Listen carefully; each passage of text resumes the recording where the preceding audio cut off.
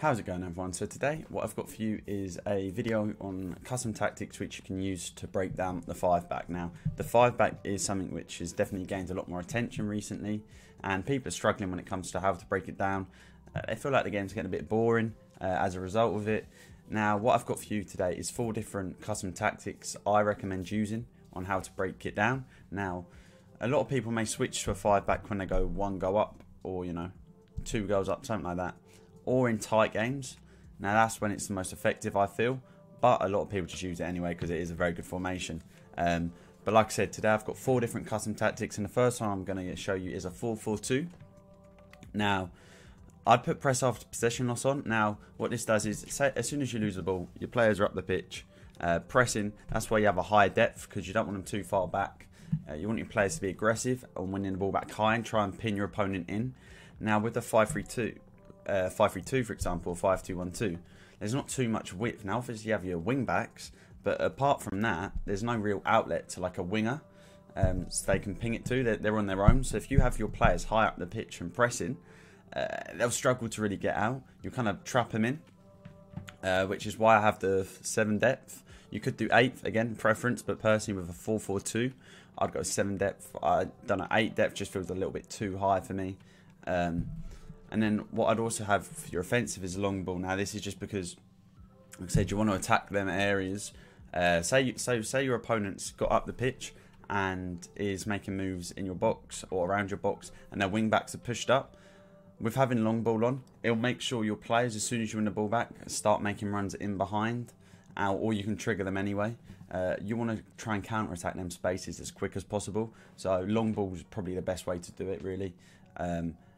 Why I have, again, like I usually say, I don't play about with width too much, but I put players in the box on this on 3, because what I want is my 2 strikers and even my wide player or one of my centre mids getting into the box to support me, mainly because there'll be the 3 centre halves there, so you kind of need to make a bit of chaos. Corners and free kicks are all preference. Now when it comes to instructions, what I'd have is I'd have both your fullbacks on joining the attack. Now why is this? Like I was saying, you need to use the wings pretty well, because that's where you're going to get your overloads. That's where you're going to get your 2v1 sort of things. So I'd highly recommend having your fullbacks on joining attack. Like I said, this is very aggressive. I wouldn't use this if it was a 0-0 or you're up by 1-0 against a 5-back. This is something I'd use if you're a goal down, for example. So I'd have join the attack on both of your fullbacks. Like I said, you want to get them up involved in the attacks. And then with your left mid and right mid, I'd put come back, get into the box. Now this is just because, again, you do want support while defending in this if you don't win it back after the initial press. So by having come back on, it just makes things a little bit tighter at the back. And with the support of the wing backs joining the attack, often you lose your runners. So by having your wingers on come back, they'll just help with tracking that and closing the space on the wide areas.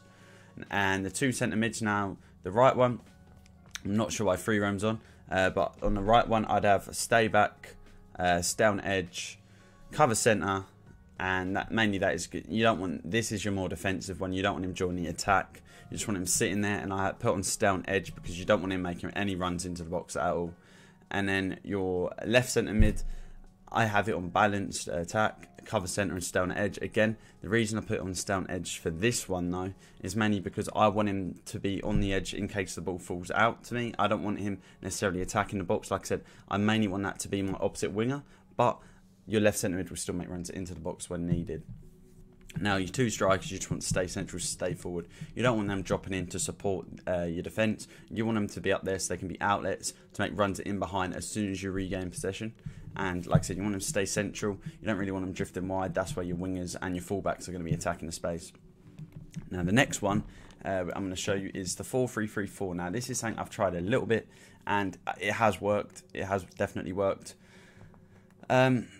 So this one's a bit more complicated, mainly because you need to really counter-attack down these wings. The wings are going to be where you find the most success in this formation. Now, with the defensive styles, I just keep it on balance this time. I don't want to be going too aggressive because there are quite a bit of space, which we'll get into in just a sec with the formation. But 6th depth, again, I don't like it too low against the 5-back. I want it to be pretty high. And then long ball for the exact same reasons as last time, but we're going to be wanting to attack down them wings, like I said. We put the corners on and free kicks on 2-2, like I say, preference. Now, if you look at this formation, there's a lot of spaces, especially between that left centre mid and left back and the right centre mid, right back. You know, it just looks like there's a lot of space on the pitch. So that's why I keep it unbalanced, if I'm honest. I don't want my players being dragged way out of position by pressing after possession loss. I just want it to be nice and calm and relaxed, to be honest. I don't want it too chaotic. Because, like I said, you're going to be wanting to counter-attack a lot down the wings in this formation. But we put it on stay back on both the fullbacks. In this formation, you don't really want them joining too much because you've got wingers, not, you know, wide midfielders. You've actually got like attacking players there, or more attacking-minded roles there even. Now, when it comes to the right centre mid, again, I put stay back, cover centre. I don't want my right centre mid joining the attack. I want him to just be there, sort of like the anchor, the backbone of the team. However, the left centre mid, I keep it on balanced everything apart from I put cover centre on again. I don't want him drifting too wide to defend. I want him to be, you know, pretty central. He will help support the wings if needed. But again, cover centre mainly just to deal with the say it's against a 5-3-2, to deal with all their players narrow in that formation. I want him to be able to support the central players. And then the cam, I keep it on literally default everything apart from getting to the box. If you really want, you could put comeback on. If you really want to counter-attack, like nothing but you'll be exposed a little bit more on defence, put stay forward on. Now, this is also the reason why I put cover centre on, because I tend to find my cam in this sort of formation drops into like the left side role, and my left centre mid will become the central centre mid. Well, that's just how it happens to me anyway. So that will sort of cover the wing and the central positions by doing that, and it sort of matches them up in the middle of the pitch. Say it's a 5-3-2, you match them up there. Say it's a 5-2-1-2, you match them up there if the body's in the middle of the park. Now, where it really gets these wingers are probably the most important spots of the team. You want them to stay forward, stay wide, get into the box. Again, like I said, in the 5-back formations, you'll often find your opponents using the wing backs to get up the pitch and attack the spaces. So by having it on stay forward, stay wide, they'll be occupying that space that wing back operates in. So say they're up the pitch and they lose the ball, you can attack down that wing as soon as possible, or as quick as possible. And then you've also got your striker and your winger there to support you, and even your cam to make the runs forward. So yeah, this is something I definitely put on. This formation is very good when it comes to countering the 5-back. And yeah, and when it comes to the striker, I put stay central, stay forward. Again, I don't want him drifting wide. That's where the wingers are. I want him to just be there. Like this is, in my case, Ronaldo. So I want him to be central. I want him to be able to hold up the ball, but also not help me on defence. I want him to, like I said, hold up the ball, play it to the wingers and exploit the space. And now another one, this one's a bit more aggressive, or very aggressive. This is if you want something which can completely counter it, but you're also very aggressive with the press. You put press after possession loss on, you put it on 8 depth, you're literally going for it at this point. You're having your players a lot higher. I'd recommend maybe if you're 2-3 goals down and you're really struggling going to this, put on balanced. You'll see why in a sec. Because when it comes to formation, it's the 3-4-1-2. Now, you could go 3-5-2, but in my opinion, this 3-4-1-2 is better than the 3-5-2. The 3-5-2, I often find my CDMs playing in like cam roles almost, and then instead of being a defensive mid, it's weird. So I put it on the 3-4-1-2. I think it's a lot more balanced. The two centre mids act as CDMs, but also offensively they're a lot higher, so they can help with the press after possession loss. And when it comes to the instructions, I just put my 2 wingers on comeback, get into the box. Again, you do want them to support you on defence, because especially when it comes to the wing backs in them wide areas, you want them to be there, like I said, to help support you and make sure there's no spaces down the wing for them to operate in. Now, your 2 centre mids, I just put stay back, cover centre on. I don't want them to really have any difficulties, you know, or I don't really want to be counter-attacked that quick. So at least then I do have 5 still back helping me if I do get counter-attacked and the wingers are up the pitch. So I can defend the counter-attacks, but also with the press after possession loss, that just means they're a bit more in position. Sometimes they will filter up the pitch naturally to support attacks, but like I said, they won't be bombing on too much.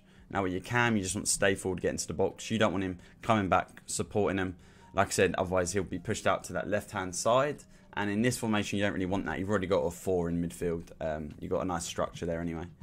So then with the 2 strikers, I'd have stay central, stay forward again. You don't want them drifting wide. You've got the wingers to operate in them areas. You want them nice and centrally to make a bit of chaos into all the three centre backs they'll be facing. The final one I've got is something I sort of use when it came to my dynamic custom tactics. That's a video I uploaded a few days ago. Make sure you check that out. Link to that will be in the description if you want a bit more detail on this sort of formation. Now it's the 4-3-1-2 even. Now I put press up, possession loss. I want my team nice and high up the pitch. I want to be able to win the ball back quickly in this formation. You might get counter-attacked. It's more likely than not, but when playing against a 5-back, their wing-backs will be pinned in, so it'll be a lot harder for them to get out. You put the width on 2 again. You're playing narrow. You want the full-backs in this case even to be the ones getting up the pitch and supporting them wide areas. So by putting it narrow, it sort of means that everyone else is condensed in and then full-backs have space to operate in. Players in the box. I put on 6. Now this is because I want my 2 strikers and Cam attacking the box. Corners and free kicks, like I always say, preference. And when it comes to instructions, what I do is I put balanced attack on both my fullbacks and overlap. Again, by putting overlap, that just means they stick out wide. They don't really ever make inverted runs. They'll just stay on them stay on the wings and always be overlapping them wide centre mid, regardless of where they're positioned. So the central centre mid and the left centre mid I put on balanced attack, cover centre. These are the 2 I just want to be central. I still want them to be supporting the attack, especially when it comes to the press after possession loss, because if my opponent's just sat back, controlling one player or something, if I lose the ball, I want to be right there in their face, ready to press. And the right centre mid I put on get forward, cover wing. The cover wing thing is mainly because I don't want 3 centre mids all be on cover centre. I want one of them to be supporting the wings. So say my left centre mid ends up drifting out wide anyway to cover the wing. My right centre mid will then drop in and cover centre with my central centre mid. And when it comes to my Cam, I stay forward, get into the box. I want them to be up there. Like I said, I don't want them coming back supporting. I want them up there, getting into the box constantly. I never want them really coming back on defence. And then my 2 strikers I put on stay central, stay forward again. Don't want them operating in wide areas because that's where the fullbacks will be going. I want to be central and try and break the lines or break the wall almost off all their centre backs. Now, like I said, I know a lot of people have been struggling with a 5-back and playing against it. So hopefully this helps you out. If it does, make sure you let me know in the comments below. And yeah, hopefully you enjoyed the video. Hopefully it helps you. If you did, leave a like. Comment any videos or any issues you're having post-patch. Subscribe if you are new. And I'll catch you boys hopefully in a few days with another video.